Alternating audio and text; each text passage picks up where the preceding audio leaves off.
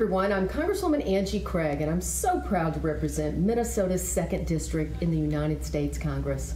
First off, I'd like to thank you all for inviting me to address this important event today. I'm honored to join my colleagues in Congress and folks around the world in expressing my support for a democratic and secular Iran. In Congress, I'm working to support peace and stability in the Middle East by co-sponsoring H.R. 118, a resolution that's stating in no uncertain terms that the U.S. Congress is on the side of the Iranian people in the ongoing struggle to bring fundamental and lasting change to your home country. In co-sponsoring that resolution, I stand alongside members of both parties in condemning the human rights abuses of the Iranian regime, including their violent actions to suppress a peaceful, democratic protest movement in 2019, which resulted in the deaths of nearly 1,500 innocent Iranians.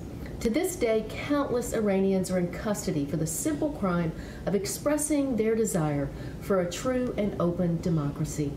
The United States must continue working to hold this regime accountable for its hostile and unlawful behavior, both against its own citizens and across the globe.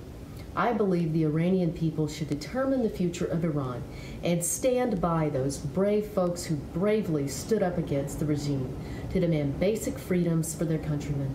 Freedom and democracy in Iran is achievable, and I commend you for your steadfast struggle for freedom. Thank you all for your hard work and advocacy and for your commitment to a free Iran.